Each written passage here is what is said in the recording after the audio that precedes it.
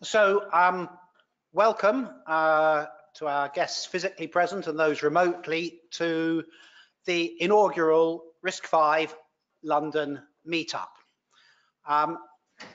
This is the first time we've run an event like this as part of the RISC-V meetup program worldwide, but it is in fact our fifth meeting on the subject of RISC-V. We held our first one in 2014, and indeed one of the speakers at that first meeting is going to be speaking today. I'm Jeremy Bennett. I'm chair of the British Computer Society Open Source Specialist Group. So welcome to all of you who haven't been to one of our meetings before. And if you're wondering why the BCS is holding its meeting in our fellow organisations building, the IET, the reason is the BCS London HQ, after 15 years, is moving from the Strand out to Moorgate. And after we'd arranged this meeting, they realised that the entire contents, including all the AV, is in boxes. So we've got this room here. So thank you to the IET for hosting us. We have a good working close relationship with them, so that's very positive.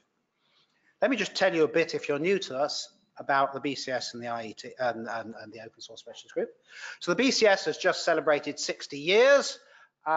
It was founded by Maurice Wilkes, who some of you will recognise there. And so we're sticking to a strong tradition of interest in computer design. He, of course, was the man behind EDSAC.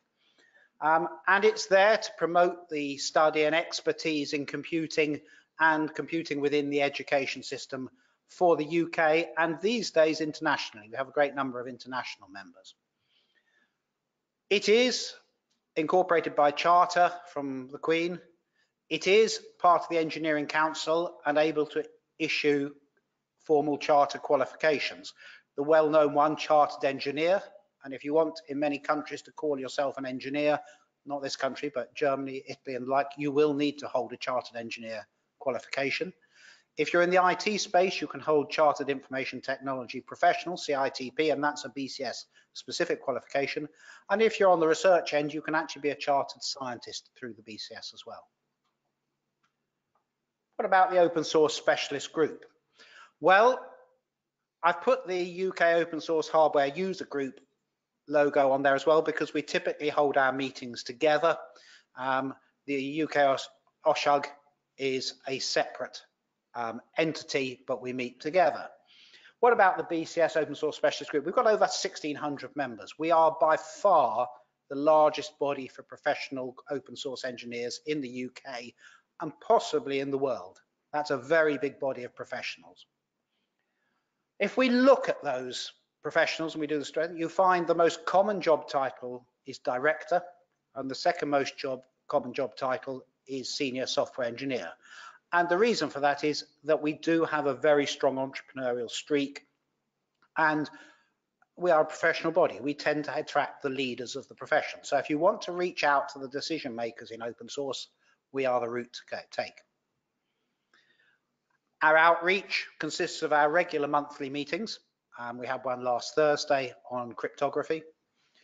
It also is starting to include, this is the first of a new series of programs where we work with industry bodies to help them promote their open source aspects. So this is the first of the London RISC-V meetups, and there will be more. And we are also going to be starting up some for the LLVM community. And indeed, we're reaching out to other communities who would like to use the UK's professional body as the host for their main organisational meetings. We also have all-day workshops on specialist subjects. We hold 2 or 3 of those a year. They can vary from everything from, we have one workshop on the whole legal aspects of open source and open chain qualification. We've had workshops run by industry on open source neural networks and machine learning. And we have our annual conference, which is really OSHUG's annual conference, but we work closely with them and we support them in it, which is OSHCamp. Still not too late to sign up. It's on the 31st of August and the 1st of September in Hebden Bridge. Lots of interesting talks on the first day, lots of interesting workshops on the second day. I'm not sure this year, but we quite often have a RISC-V workshop there. And lastly, one of our roles as a professional body is as advocacy. So we provide advocacy and support on the whole area of open source, reaching into government as the professional body. And if you look on YouTube, you can find the series of videos from our Open for Business workshops, which we've held in past years, on how to bring open source into your business and how to set up an open source business. We've got some future meetings. OSHCamp I've already mentioned. Next meeting will be then, of our regular meeting, will be October. That will be our AGM, and we will have a return of our popular lightning talks. If you want to talk for 10 minutes on any subject to do with open source, please see me.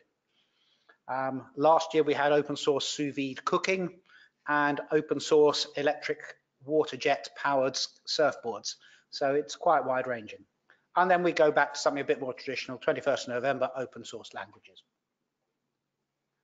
The new offices will be near Moorgate. That's a little map. You'll find more on the BCS website. So let's get started with the RISC-V meetup. This is part of a cycle with the events run in Cambridge and Bristol by Imperius and Ultrasoc. The London one is going to be a bit different. It will focus on the open source aspects of RISC-V, because we are the open source specialist group. And it will follow the California format, which is the format generally used in other countries of 3 20 to 30 minute talks.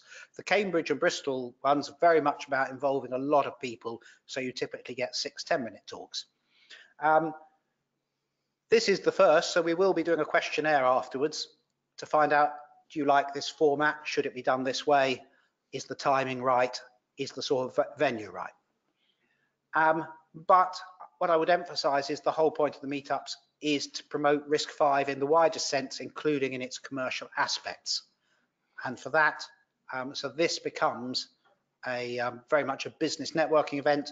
At the end, we've got the room for an extra hour, and then there's the Coal Hole pub just round the corner, which is a popular drinking hole for the Computer Society, and hopefully many of you will want to carry on discussions there.